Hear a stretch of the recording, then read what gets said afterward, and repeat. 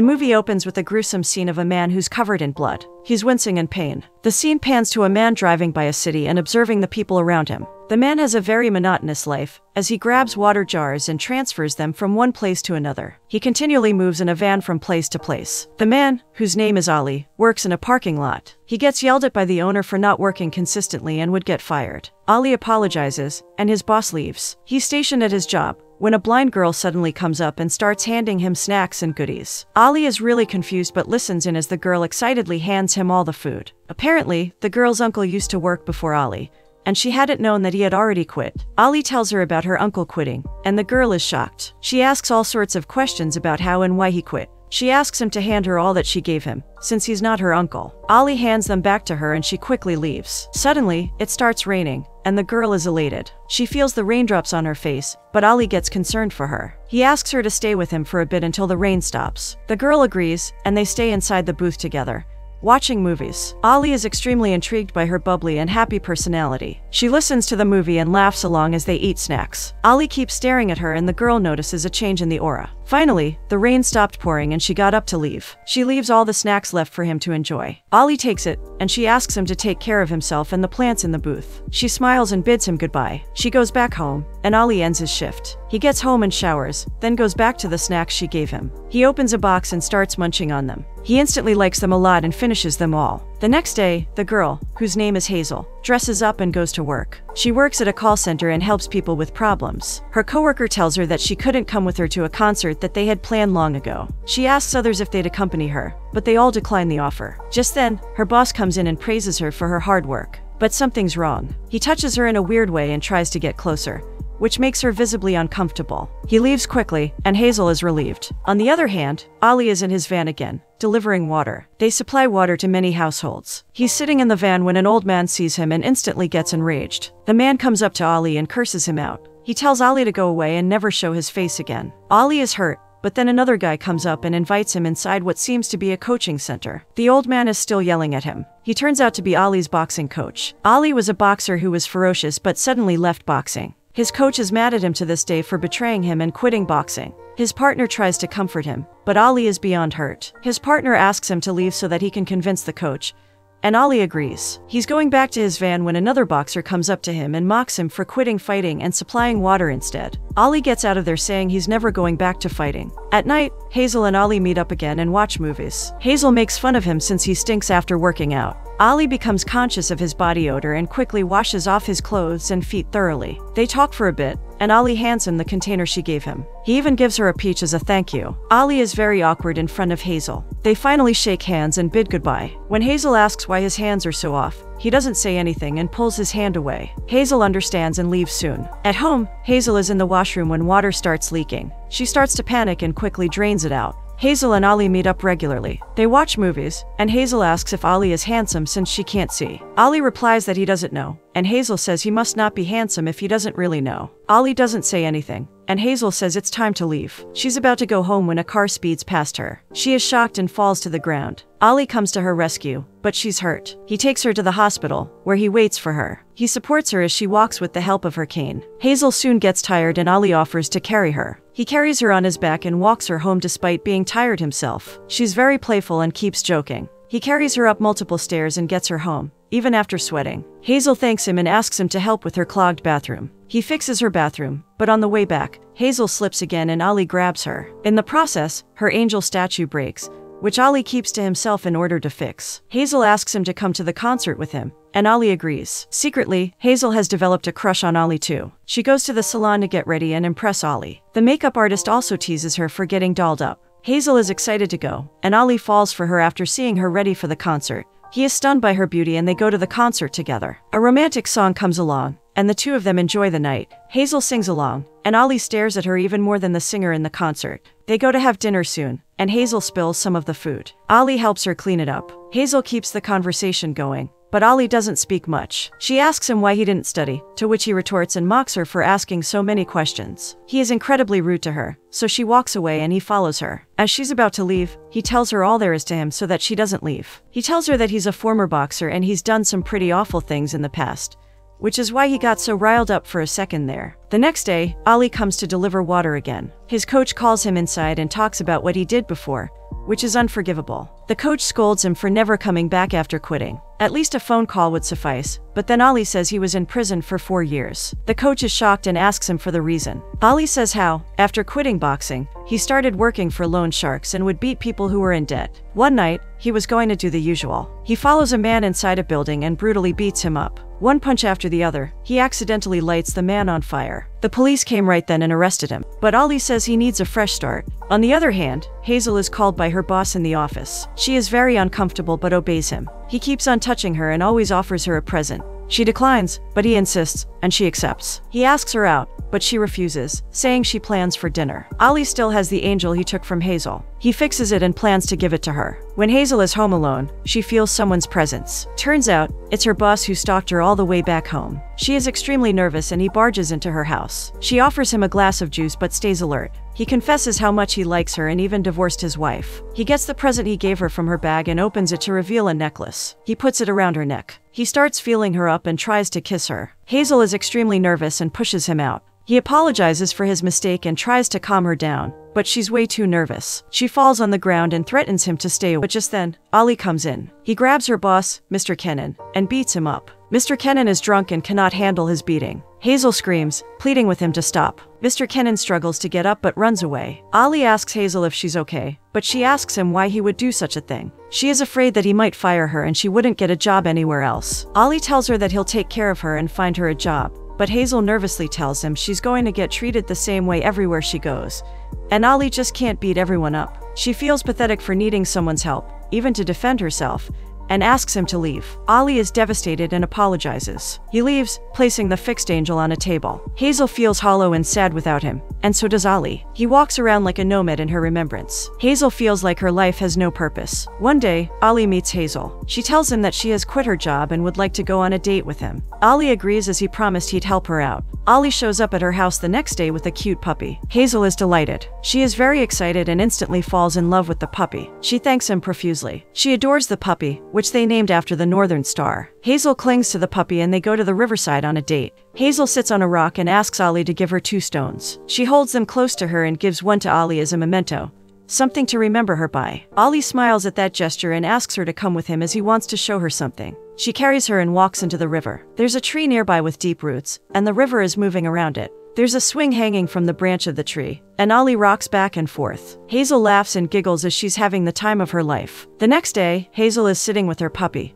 Simmel, when she takes it for a walk. Ali comes home to see Hazel gone. He's walking randomly when his leg hits the table. He realizes how difficult it must be for Hazel and removes anything in the house that might hurt her. He even shimmies the bed so that it gets maximum sunlight. When Hazel comes back, he unties her shoes and places Simmel in its pretty basket. He then takes her and shows her everything he's done. She sits on the bed and feels the light hit her face. She instantly lights up and her heart fills up with love. She is so grateful to Ali and thanks him profusely. She kisses him, and Ali is shocked at first but slowly melts into the kiss. They kiss endlessly and spend the night together. Days pass by and Ali isn't the same brooding, upset man anymore. He's happy and cheerful. He plays with the kids in the neighborhood and laughs often. He has fun times with Hazel as they watch movies together. Ali and Hazel have fallen for each other completely and can't stand the thought of losing one another. Hazel tells him that they'll always be happy. Suddenly, Ali's back hurts and Hazel senses it. She gets on top of him and gives him a massage to release the tense nodes. He felt instantly relieved. Hazel describes how she's always wanted to do so many things but couldn't because of her disability. Ali asks her if she wants to open a pottery shop where they sell pots,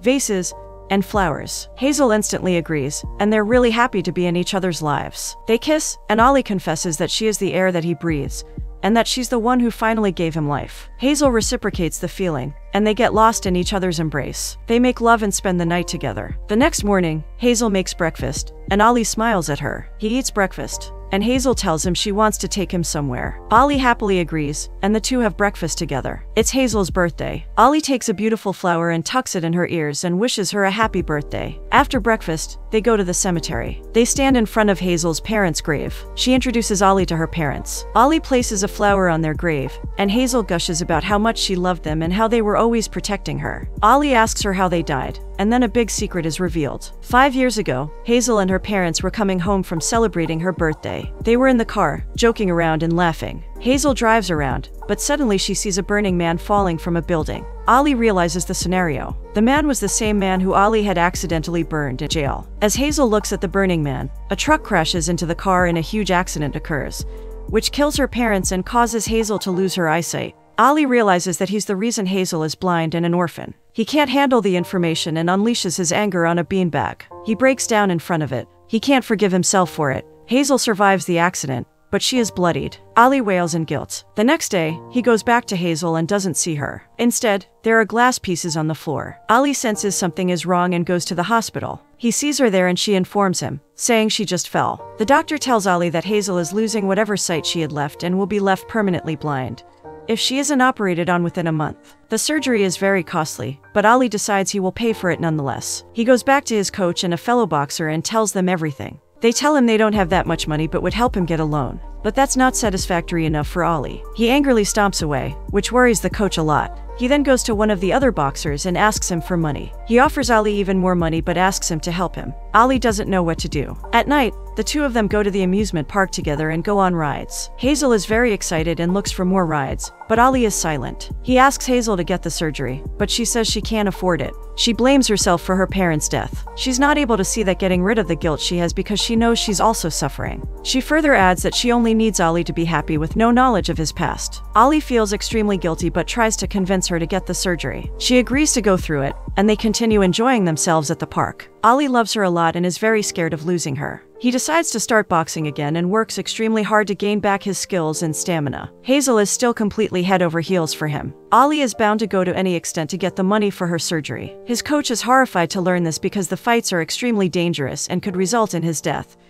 But Ali's friend defends him, saying that they have no money and Ali would feel guilty for the rest of his life if he didn't get Hazel the surgery. No one has money, so he has to put his life at risk. Hazel is worried about this, but Ali assures her, saying no one could hurt him and he'll always be there for her. The man who hired Ali is happy that Ali is back to being the ferocious man he was. Ali asks him for money, but he stalls. He tells Ali about the fight and how he could get severely injured or even die. Ali doesn't care and just wants the money. The man gives Ali the money and tells him he will give him more after Ali continues to fight. Hazel is finally about to get her surgery and she is very excited. She wants to look at Ali's face for the rest of her life. Ali tells her he's ugly, but she doesn't care. The next morning, Hazel is taken for surgery. She asks Ali to wait for her as she wants to see his face first. But Ali leaves. He changes his identity and goes to Bulgaria for the fight. He has adopted a whole new persona. He gets into the area and sees men on the brink of death and helpless on the ground. The fights are insane and extremely dangerous. The man inside the ring is very scary and knocks out all his opponents. Ali is asked to fight well and focus only on his survival. He goes inside the ring, hoping for the best. He looks at people all around him, betting on the man they think is going to make it out alive. There's commotion and cheering all around. Ali's opponent is a big, bulky man. The man who hired Ali wants Ali to die so that he doesn't have to give him the money. He was certain that Ali wouldn't come out alive. The fight begins, and Ali is losing. They fight on, but Ali is already injured. The bulky man shows no mercy. Ali is on the ground thinking about Hazel and their moments together. That gives him the strength to get up again even though he's covered in blood. This is the scene shown at the beginning of the movie. He imagines all the times he's spent with Hazel and how dearly he loves her. He gets up again and beats up the big bulky man. By luck and Hazel's love, he wins the fight. Everyone is stunned to see this. Ali is returning home and calls to ask for Hazel's condition. But just then, he is hit by a car. Some men come out of the car, steal all his money, and stab him continuously. They threw his body down a lake. Hazel's surgery is complete, but she refuses to open her bandages without Ali. She stops the doctors from examining her and waits for Ali endlessly. She fights with all the hospital staff so that she can wait until Ali arrives. But Ali never comes back. He's gone. Hazel can finally see, but she never got to see Ali. She misses him day and night and always carries the rock she chose on the riverbank as a remembrance. She is lost without Ali, and her life feels more miserable than when she was blind. She doesn't come out of her house for days and doesn't even pay her rent due to being kicked out. She starts vacating when she suddenly receives a letter from Ali confessing to everything. He explains everything, from the accident to his way of getting rid of the guilt. He doesn't want to affect her life anymore after the amount of damage he's already done.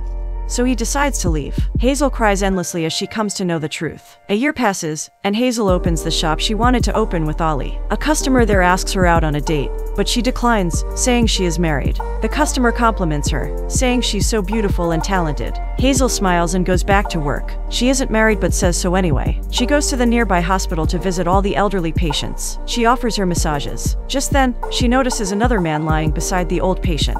It's none other than Ollie, but she doesn't recognize him since she's never seen him. Ollie is hurt and heartbroken to see that he doesn't say anything. He's been through a lot and only recently started walking. Hazel tries to talk to him, but he doesn't utter a word. She offers him her massage. She feels around his body and gets familiar with her touch, but since he has a new identity now, she brushes it off, thinking it's not Ollie. Hazel wishes him well and walks away. Tears escape Ollie's eyes as he sees Hazel walk away. He has still held onto the rock she gave him, but he's lost it. The next day, Hazel goes back to work with Simmel and decides to take her for a walk. Just then, Ollie walks, but his legs still don't work. He goes into Hazel's shop and instantly recognizes it because of all the plants, as Hazel used to love them and take extreme care of them. But he thinks Hazel's business partner is actually her husband. As he's going back, Simmel recognizes Ollie and pounces on him happily. Hazel stops Simmel and apologizes for Simmel's behavior. Ollie doesn't speak and walks away as Simmel barks for him to come back. Hazel is shocked at her dog's sudden behavior. Ollie is hurt, and tears stream down his eyes. Hazel comes back to her shop to find her pet turtle missing.